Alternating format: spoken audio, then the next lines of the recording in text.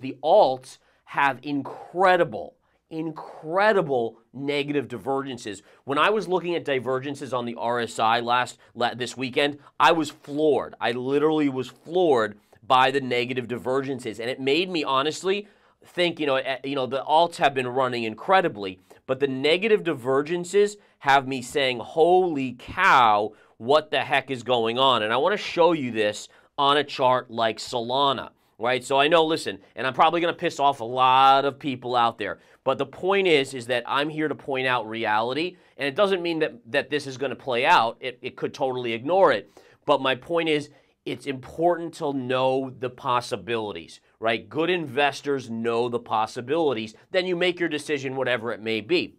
So what I want to show you here is the divergence that has occurred in the chart of Solana.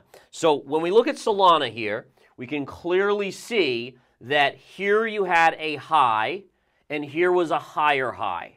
So that implies that the RSI should have made a high here and it should have made a higher high here. If we look down here and we draw that in, we see a high here on the RSI and a huge negative divergence on the RSI to the downside. See how this line is sloping down while this is sloping up. Now the kicker is this, guys, is that when you see negative divergences, it basically tells you that small money continues to buy, but big money continues to unload. And so that's why I pay attention to the RSI negative divergences, is because it literally gives you a heads up that there's something not quite right. That at some point, and this is the tricky thing with RSI divergences, you don't really have an exact time frame. That's where you have to go to like the intraday charts or the daily charts to find that topping tail or that trend line or whatever it may be. But the RSI divergences tells you something is brewing, something is coming. Okay, so all of a sudden you could see here we have the negative divergence, and then what happened last night? Boom, right to the downside, where this thing literally fell, about $5 to $6, almost 10% on that chart.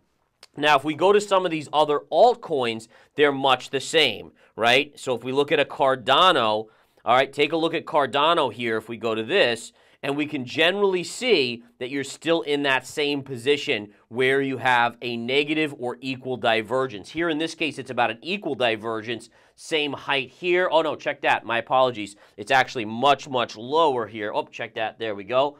So here's your flatlining divergence. If we go right here, is equal over here, yet look at how much price has gone up instead. And again, this is more of a flat divergence, but again, it's much more dramatic there. I'd say Solana is the most impressive one of them all. If we look at other ones, let's look at a few others in the altcoin market. If we take a look here, here's a good example again on Rune. Take a look at this. Here you have, again, an example of where are your high pivots, right? So if we look at here, right here was a high, here was a high on the divergence. If you look at this, that's a higher high, but look, all the way down here, you're now lower. So higher and lower.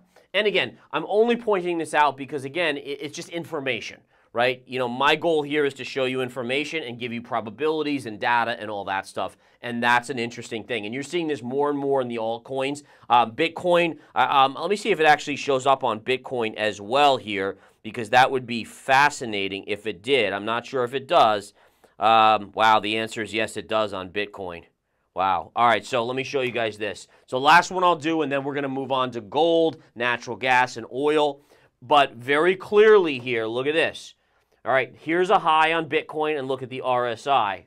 Here's a higher high on Bitcoin, all right? Here's a lower RSI.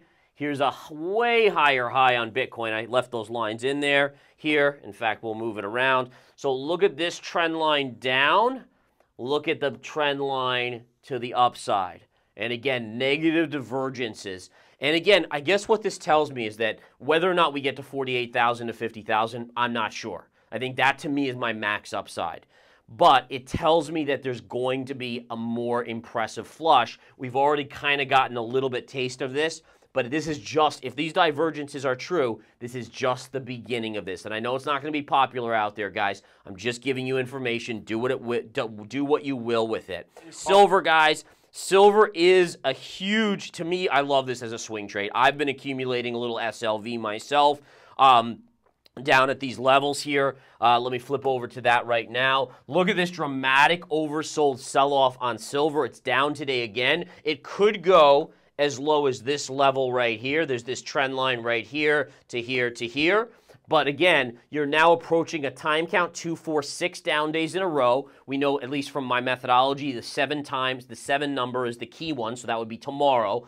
CPI is reported tomorrow as well, by the way, to maybe coincide. But look at how oversold that is in such a short amount of time. You should get some sort of technical bounce here on the silver chart.